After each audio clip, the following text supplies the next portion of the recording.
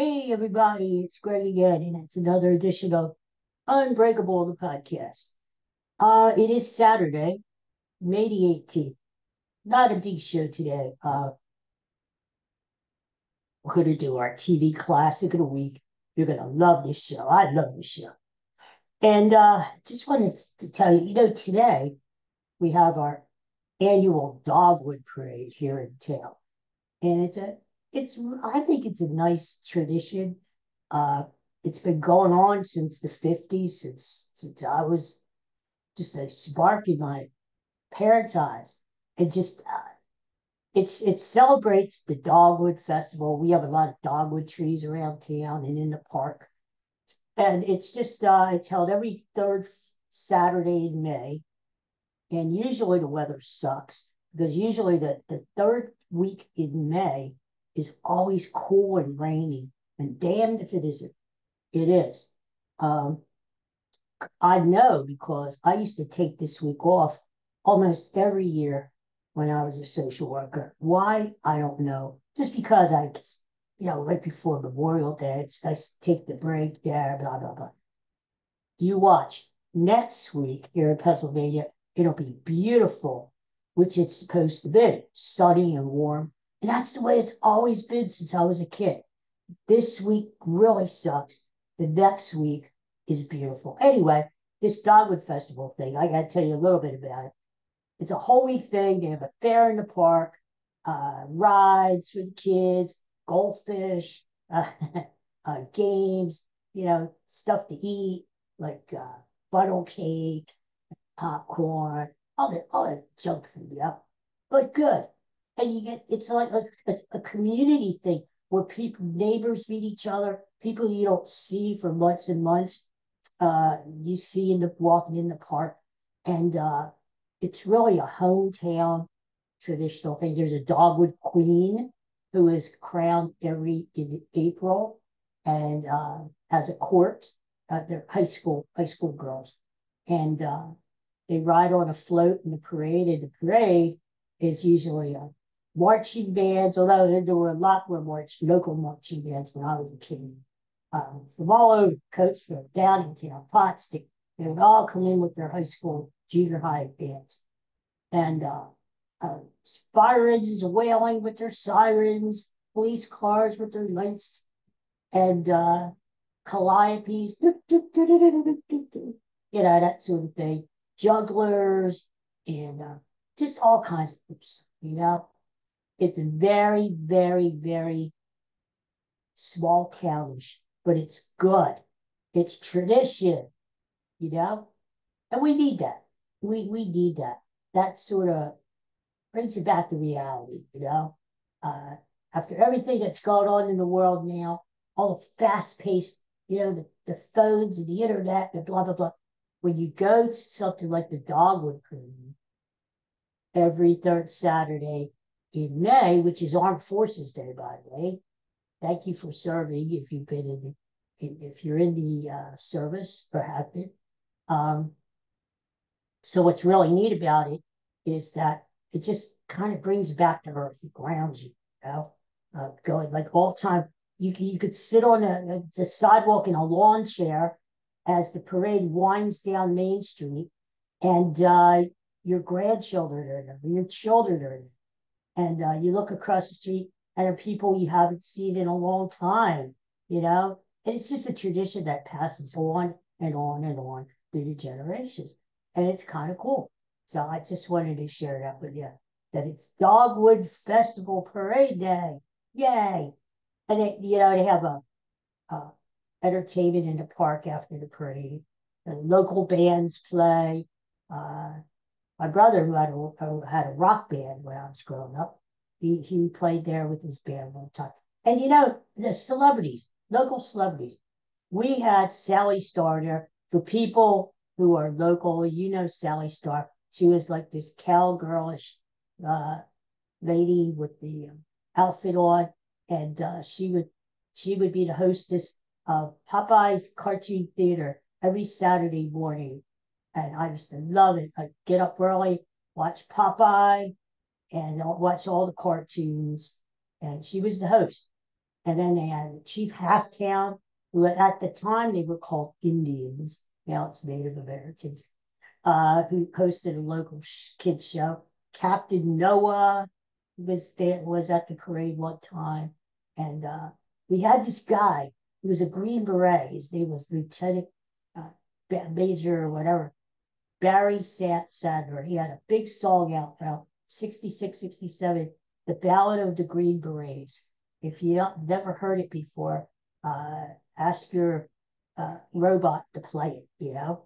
And he actually came to our parade and sang the song in Reeves Park, in our park, after the parade. So that was kind of cool. So you would get to see these local celebrities in the flesh as they, rode down the street in these open cars, convertible cars, and the local, the mayor, and blah, blah, all that stuff.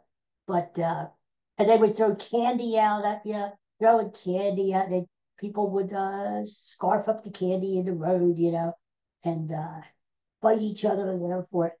But it was always a good time, and a lot of fond memories from Dogwood Day. Dogwood. All right. Well, today is our classic TV show, and I've been doing this for a couple months now, and it's really a lot of fun to do. And it seems like people like to watch it and listen to it because it seems like I get a lot more viewers. So, before I go, how can I forget? This program is dedicated, of course, to the patron saint of the Unbreakable podcast, Bud.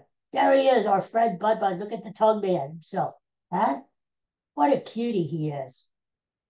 He is missed, but he is always in our hearts.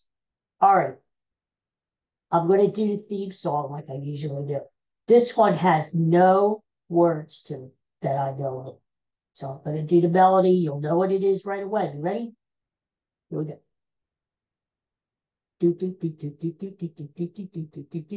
That's all it is. Yes, it's the Twilight Zone. The Twilight Zone is our classic TV show of the week. Now, I gotta tell you, I love the Twilight Zone. I still watch the Twilight Zone. They have it on marathons now. The Twilight Zone may be even more popular now than what it was when it was first aired between 1959 and 1964. Now, we're just going to talk about the original series, Twilight Zone. It was brought back again in the 80s. And then there were Twilight Zone movies, and then there was a spinoff called Night Gallery. But we're not going to talk about that. We're going to talk about the main series, which lasted 5 years on CBS, okay? So I'm going to talk a little bit about the Twilight Zone. Then we're going to talk about Rod Serling, the brilliant creator, producer, writer, host of the Twilight Zone. And finally, what some of my favorite Twilight Zone episodes are, and maybe they're your favorites too. We'll see. So, Twilight Zone. Oh my God, what a show. And what I loved about it was the macabre, this is the way it's described, the macabre twist at the end. I love those little unexpected twists at the end. And there was always a little moral to the story, at the end. It was sci-fi, it was fantasy, it was horror, it was all these genres blended, My favorites, as you'll hear in the my favorite episodes was the time travel, but they were just so good. Yeah, there were a few episodes that were clunkers. I did, but most of them were really cool. And they even though some of the episodes are dated, because again they were filmed in the late 50s, early 60s. The premise of the story is never dated. So it's just a cool show. I just love it. It was on for 5 seasons on CBS. And TV Guide named it out of the 60, now get this, out of the 60 greatest shows in television history. TV Guide named it the fifth greatest show of all time. That's how great this show is. You've seen the Twilight Zone on marathons. They play it like Twilight Zone marathons on either the Sci-Fi Channel or lately they've been moving around to other channels. So what you have to do, it may be on for Memorial Day weekend this weekend. They play it on 4th of July, about 4th of July, and Labor Day, and a lot of times over New Year's Eve, New Year's Day. So if it's not on Sci-Fi, you just Google it, and you'll find the channel it's on. But it's just a string of episodes for like 2 days straight, 24 hours a day, all episodes of Twilight Zone. And most of them are 30-minute episodes. For season 4, they did go to 1 hour length episodes, but they weren't as good. They weren't as good. And so they just dropped that. And for the final season, they went back to a half an hour. And TV Guide also named the Twilight Zone out of the 60 greatest dramas in television history. The Twilight Zone was number 4. Like I said, it's just such a great show. The original Twilight Zone episode, the pilot, never showed. It was a pilot called Concept. And it was a dream about this guy who had a dream of being in Honolulu right before the attack on Pearl Harbor. And it just had this reoccurring dream over and over and he couldn't get out of it. A lot of the Twilight Zone episodes have to do with dreams. Things like that. I remember the one episode. It didn't make my top 10, but I loved it though. It was about this lady.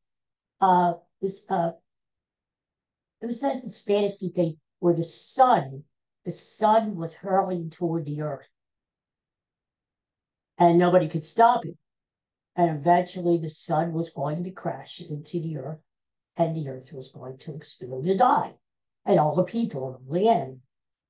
Well, anyway, it got hotter and hotter and hotter every day as the sun slowly moved closer to the earth. Well, the people, they couldn't stand it, they had their fans, air conditioning on, they took clothes off, they were sweating. Oh, it was awful. And it was about how people and dogs, they were getting so aggravated, and people were going crazy from the heat, and it was, it showed you like what life would be like if this ever happened, if the sun ever went off of its axis there and started hurling toward the earth. What would happen? Well, again, the twist at the end, and you're going to hear a lot of spoilers in this episode because I have to talk about the endings. But so what happened was, it was all a dream. This lady was dreaming it. And when she woke up, it turned out that in real life, the exact opposite was happening. That the sun, instead of hurling toward the earth, was moving away from the earth. And the earth was turning into this frigid, frozen tundra. And of course, that's not good either. So the earth was going to die. People, everything was going to die. And this lady in her dreams was dreaming about how warm she wished it was. So anyway, so dreams had a lot to do with the episode. And we talked about the marathons. Yes, I love watching Twilight Zone marathon. Although I do have the box set of all of the episodes together in one box set. It's really kind of cool. All right, I'll tell you what. I got to talk about it. Now let's talk about my favorite episodes of the Twilight Zone, because there's a good chance you're going to hit on a lot of these too. Now, I tried to pare it down to my top 10, which is really hard to do because there were, let me get the exact figure for you. Yes, there were 156 episodes of the Twilight Zone. So to pare it down to 10 was really tough, but I did the best I could. Okay, number one, these are not in any order of preference. These are just my top 10. What Time Enough to Last. That's, you remember this one? Great. Burgess Meredith. That's the other thing about Twilight Zone. It had so many celebrities in it. So many up and coming celebrities in the late 50s, early 60s. Burgess Meredith was in this one. And of course, Burgess Meredith, as we know, he was in quite a few Twilight Zone episodes. And Burgess Meredith would go on to Nick Rocky, Nicky, and the Penguin in Batman, the original Batman. He was just a great, great actor, great character actor. And that's the thing with the Twilight Zone. You had a young Robert Redford was in there. You had these guys, they looked so young, and it was like you hardly noticed them. Jack Klugman was in a few. William Shatner, of course, famous William Shatner, was in a few really, really cool, famous episodes, which we're going to talk about. So you had all these young actors just up and coming into their own. And they all loved the Twilight Zone because the writing was so good. And most of the episodes were written by Rod Serling himself, which we're going to talk about. All right, Time Enough to Last. The premise of this, really quick, I'll give you a capsulized version of all these episodes, was this guy, Burgess Meredith, loved to read. He never had enough time to read. His wife was always on him about reading books stacked up everywhere. He was even reading on the job. His job was a bank teller. Well, what he did was on his lunch breaks, to get away from the crowd and to find some solitude to read, he went into the bank vault, and he would close the bank vault for his lunch, half an hour, to have his lunch and read. And nice quiet, right? Well, one day when he was doing this, there was a nuclear attack, nuclear bomb. It destroyed the Earth, destroyed all life on Earth, except for Burgess Meredith, who was safe in the bank vault. When he came out of the bank vault, he saw everything around him was destroyed. Everything. And he got panicked. Of course, I would too. It's like, what am I going to do? Everybody is gone. I'm all alone. What am I going to do? He wanders through his little town. Everything's destroyed. Comes upon the library. And all the books, the building's destroyed, but all the books, and the books are all stacked up outside of the window. And he's happy. He says, I have time enough to last me. I can read and read and read and not worry about anything. Well, he wore these really thick glasses to see. And what happened was, right at the end, the little twist was his glasses fell off his face, the lenses broke, and he wasn't able to read.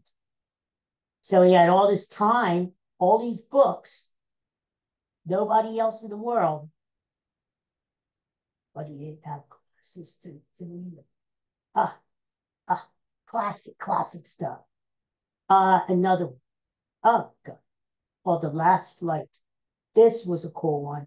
It's about this World War II aviator, British guy, flying around, goes into a cloud, a mysterious cloud, comes out, and he's suddenly in 1959.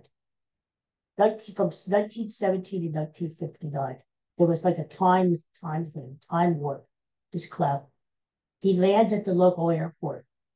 The guys in charge, the military base, they're like, what the hell? Look at this plane. It's like 40 years old, you know? And so to make a long story short, they can't believe they figured out he's a time traveler. They can't believe it. They think he's lying. They think he's a spy or something. And he said no. He was chasing the Germans in the plane, Snoopy and the Red Baron, and his buddy was in the other plane, and he lost sight of them. It was an air fight, and he lost sight of his buddy, and that's when this guy entered the cloud and jumped from 1917 to 1915. Well, his buddy, as it turns out, was alive in 1959, became a general. He survived that airplane attack, became a general, and after this guy breaks out of the airport, gets into his airplane again, flies away to save his buddy, they find out that this guy really was a time traveler. And it's just amazing. It's classic. It's classic. There's another one called The Stop at Willoughby, where this guy is very, a lot of anxiety, pressure, stress. He works in New York City for an he's an admin. And stress. Come up with an ad. We need an ad for an e-cigarette. He lives in Connecticut, takes the train home every night, stressed from his wife, who wants him to make more money.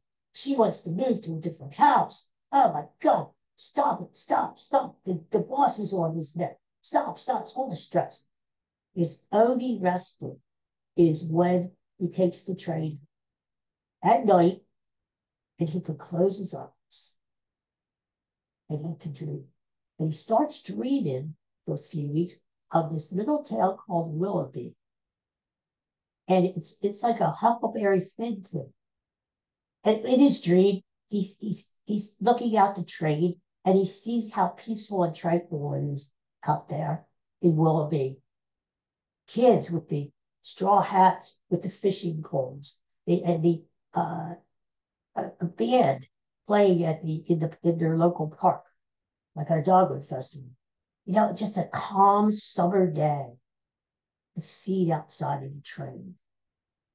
And this guy figures, okay, I'm going, the next time I have that dream, I'm going to get off of this damn train and I'm going to go visit Willoughby. It looks so peaceful and calm. I need it. Willoughby. Well, again, to make a long story short, the conductor, next time he dreams, says, Willoughby, that stop is Willoughby. And goes like this, the conductor. Yes, sir, it's Willoughby. Oh. The guy leaves his briefcase on the train seat, walks off the train. Next scene shows that his body is in the snow off the train tracks. He jumped off the train. Apparently, a lot of people wonder, what is this metaphor? Was that conductor really God? Was Willoughby really heaven? Right? Because once he got off the train for Willoughby, he could never go back again. And so in real life, he jumped off the train into the dark, killed himself. Well, the little twist at the end is the funeral guys who come and pick up his body, bag him up. They put him in the back of the hearse, close the door, and the name of the funeral directors are Willoughby and Sons. Yeah. So many great classics. The Howling Man, with this guy who's like Moses in this castle in the mountains somewhere, Bavaria or something.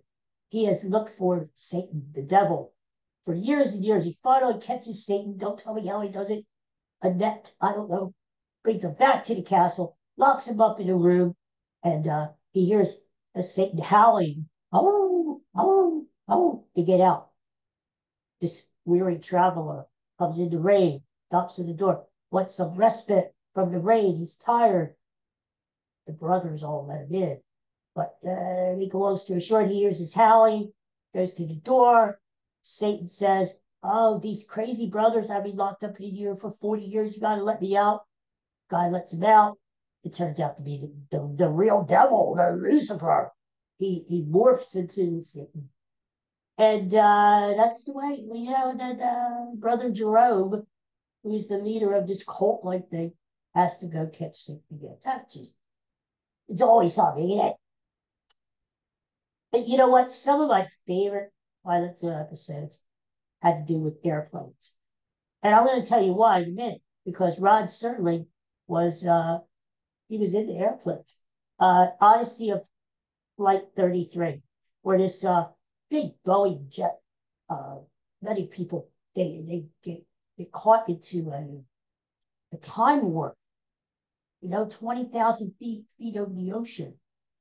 And the sonic boom, and it takes the plane and its passengers back to the prehistoric era. And how they know is they look down where New York City is supposed to be, where they're supposed to land. No buildings, no people. There's jungle. And in the jungle, they see the Tyrannosaurus Rex. Well, of course, they can't land there. So they pick up speed, they go back up to the cloud, and they hope to get back to 1959. What happens is they get back all right. They accelerate their speed. They find that wind thing, the jet thing, that takes them supersonic speed, right? Break the time barrier. They get back to New York City. They don't get back far enough. They see the World's Fair down below. And it's not the World's Fair early in the 60s. It's the 1940 World's Fair. Can't land in 1940 New York. So they go back up, and that's where the episode is. Will they ever get home? In fact, Serling, he just hops into these scenes before and after the show. He shows up at the back of the airplane and he says, "And if you hear a wandering plane somewhere in the distance, send up an SOS, send up a flare, anything. Because it's probably Flight 33. Okay, to go." 100 yards over the rim. Love this one. Settlers in a wagon train going west. One of the kids has malaria or something. He's ready to die. The father says, "I'm going to go for help." Mother says, "But we're in the desert. What the hell? Where's help around here?" He says, "I don't know, but I need to go." He takes his rifle, goes 100 yards over the rim, where the horizon is. On the other side of the hill, they go from 1876 or whatever to 1959. He sees big telephone transformers there. He sees the road, cars going. He's like, "Where the hell am I?" He stops into a local cafe where they actually give him some penicillin, which he puts in his pocket to take back. But they think he's crazy. They think they lock him up. This guy is saying, he's a settler with his wagon train going west. Make a long story short, he gets away. He goes over the rim, finds his wagon train, gives the penicillin to the kid. Kid gets better, becomes a doctor when he gets older. They look him up in the history book, and that's he's a doctor. Final ones. Will the real Martians show up? These people are stranded in a snowstorm in this little diner in the woods somewhere. I think it's outside of a lake in New York, maybe upper New York.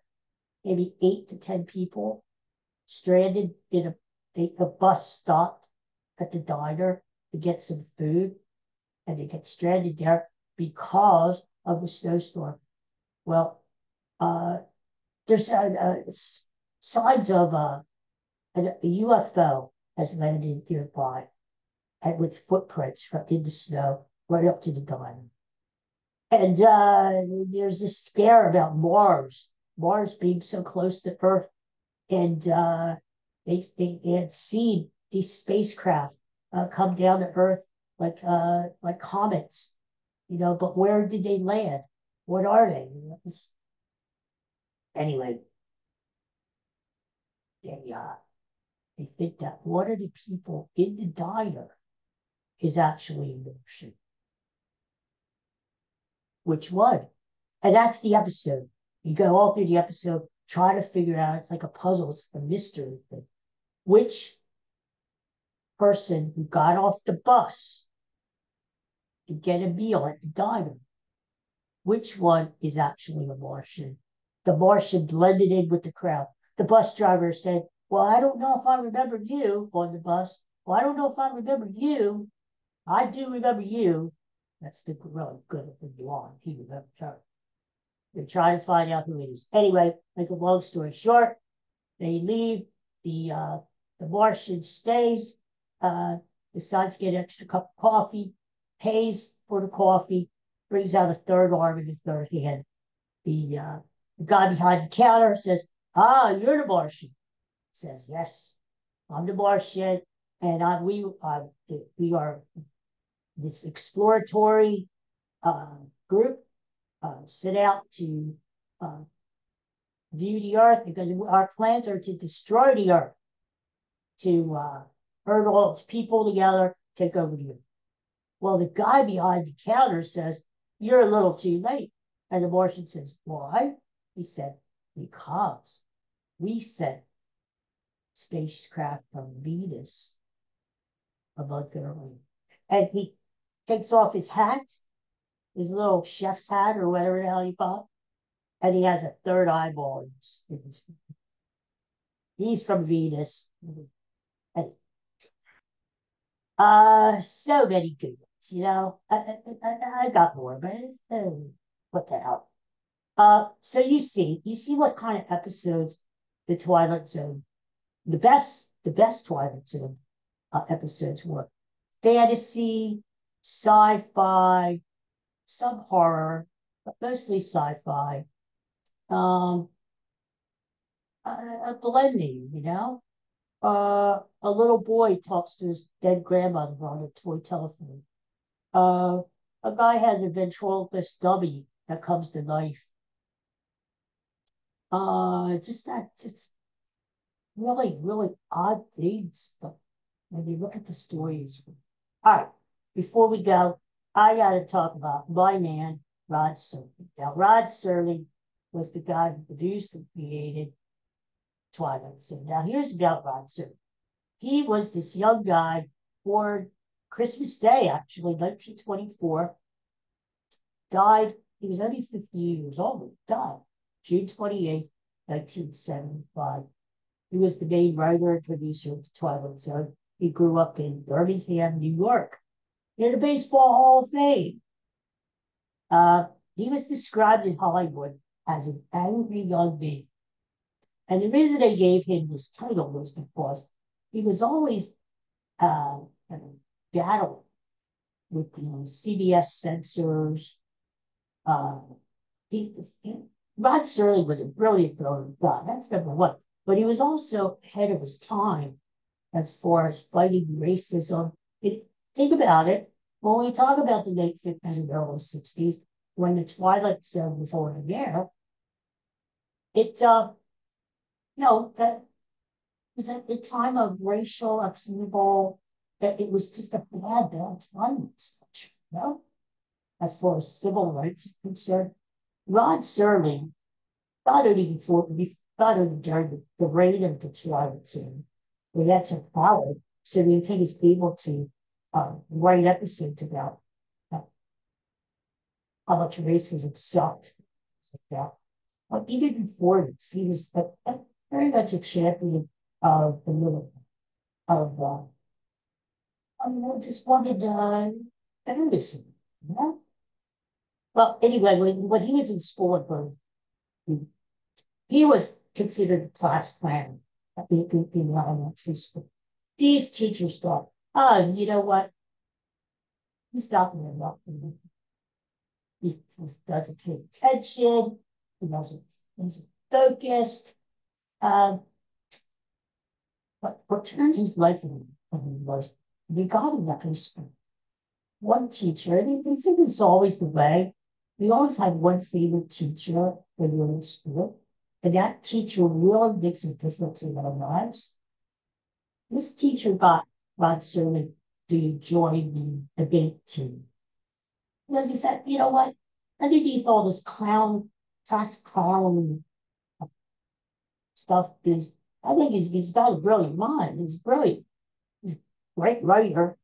He got Sermon into writing for the school newspaper. And that's what kind of turned his world around. He really got into writing. He was a hell of an athlete, too. He was on tennis team. He was only a little guy. He was only like 5'4", but he wanted to play football, but he was too small. He was into table tennis and tennis. And what he really did was he really got into writing, because the school had a school radio station. He got into that. So he started writing the commercials and some of the shows and everything.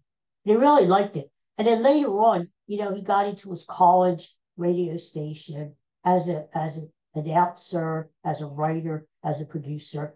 And later on in life, Serling said, that really, really made a difference. It kind of made me who I am today. Because in radio, you have to be what they call very precise, be a seconds writer. In other words, you may have a commercial or a little skit or something that is only 30 seconds long, and you have to write it exactly in 30 seconds. So Serling got a good sense of what it takes or what it took to write precisely like that. And when he got into TV writing, he did scripts for the Twilight Zone. That really paid off because he was able to tell a whole story in whatever time we gave him, 22 minutes, 24 minutes per episode. When Serling, after he graduated from high school in Upper New York, he immediately, the day after graduation, he enlisted into the Army because it was World War II. World War II was just starting up. So he enlisted in 1942. And he got into parachute troop brigade. And while he was in the service, he became a boxer. Can you imagine Rod Serling as a boxer? He actually fought 17 fights as an amateur. First fight he had, he broke his nose. Last fight he had, he broke his nose. He said, "Nah, you got to be a better weight."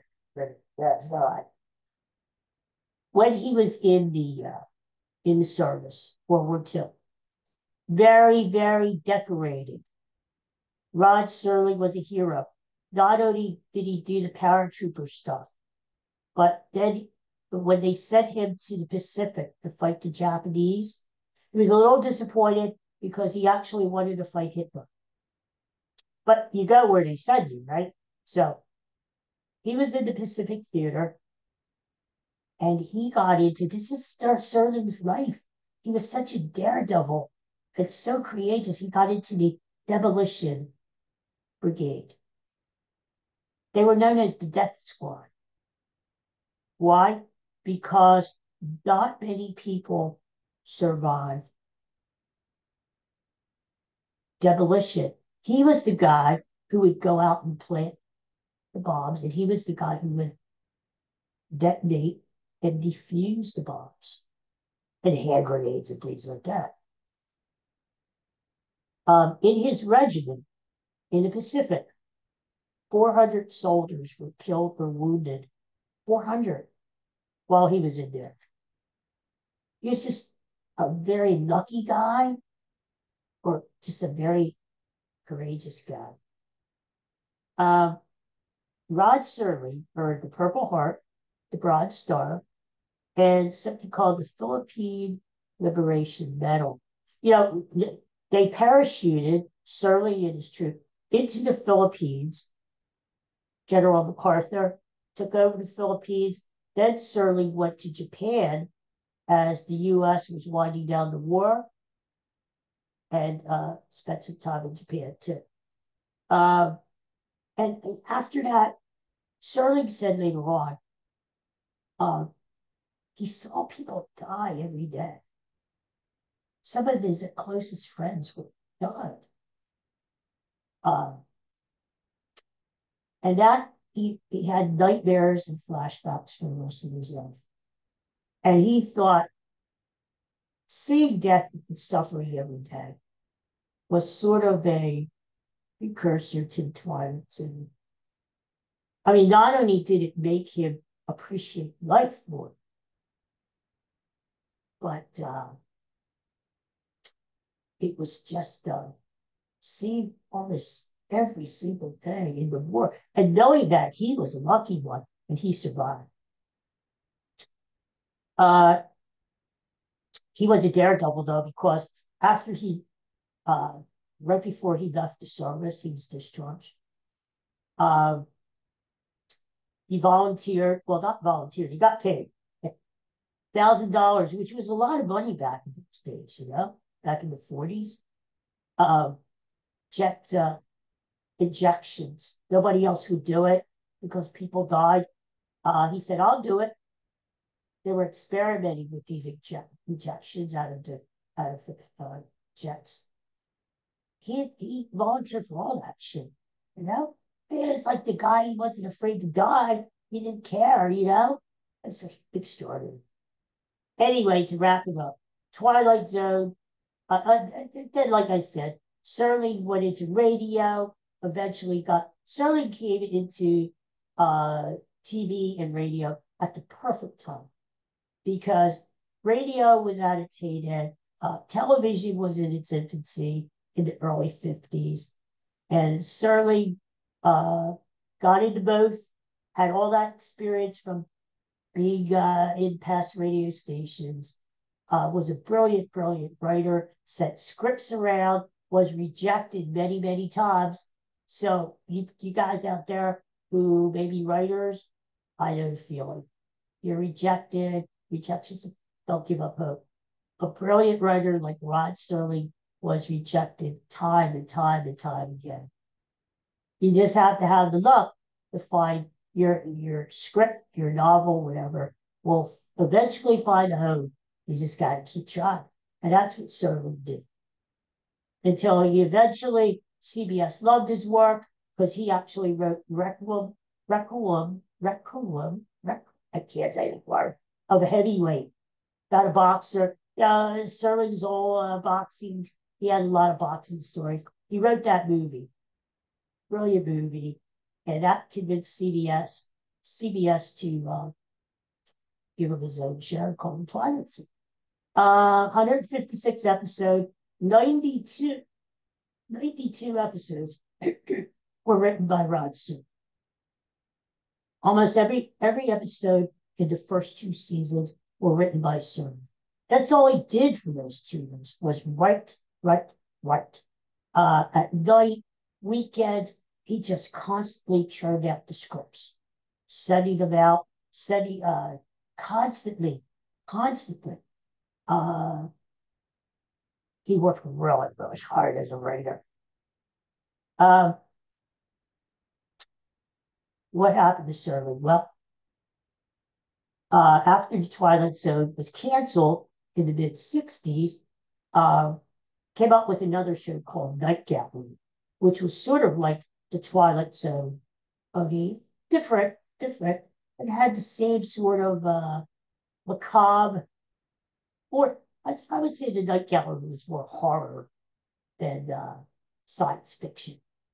And Serling hosted that, and he wrote a lot of those scripts. Well, you know, Rod Serling smoked 3 to 4 packs of cigarettes a day for many, many years. course, we know how bad smoking is now. But back in the day, back in the 50s, 60s, even early 70s, look how much they publicized smoking in the movies on TV. Everybody had a cigarette. They thought it was cool, right? It eventually caught up to Serling. He had several heart attacks. In fact, after his second heart attack, his doctor said, "You're not going to live much longer. We have to do open heart surgery. We have to in order to save your life." Now, there is a risk, of course, there is a risk, but you're not going to be able to survive the way you are. So he said, okay, let's do the open heart surgery. 1975, on 10-hour operation, on the operating table, Serling has another heart attack. Dies right on the table. Dies right on the table. Just a brilliant guy. It's a shame. Cigarettes. Final point. TV Guide in 2013 made a list of the 25 greatest science fiction legends of all time. And that could be fact or fiction. We're talking about science fiction, right? Could be Mr. Spock from Star Trek, Luke Skywalker from Star Wars, right? Obi-Wan Kenobi, the robot from Lost in Space. Legends, 25 of them. Most of them were characters, not real people. Rod Serling was one of the few real people on that list. And out of all those great legends in sci-fi, Rod Serling, the man, ended up #1 on the list of the greatest legends in sci-fi history in toy television. I wish I would have met the guy. I would have been fascinated to have dinner with him, to sit down with him and talk to him about writing. How does one write a script? How he got all those ideas for all those great Twilight Zone shows. It's just about his life, being in World War II. Just fascinating guy. Sorry I didn't get a chance to meet him. His daughter, he had 2 daughters. One of his daughters is on Twitter, and she actually responded to one of my tweets one time. That was kind of cool. All right, everybody. Thank you for tuning in to our classic TV episode of The Twilight Zone. Do yourself a favor. Find it. If you've never seen it, or you haven't seen it in a while, or maybe you're a fan of The Twilight Zone, and you just, after this, you get the bug and say, I gotta see these episodes again. They're brilliant. Find it, whether it be on the Sci-Fi Channel or wherever, and enjoy it, okay? And get ready. Next week for Memorial Day, there may be a Twilight Zone marathon on somewhere around you. All right, everybody, have a great weekend. Enjoy the weekend. I can't believe next weekend is Memorial Day weekend. Time flies, when you're having fun. Go Phillies tonight. They won again last night. Nothing's stopping them. Go Phillies. And I'll talk to you guys again soon, probably Monday or Tuesday. So take care. Peace and love, everybody. Talk to you soon. Thanks for watching. Thanks for listening to the show. See you later. Bye-bye.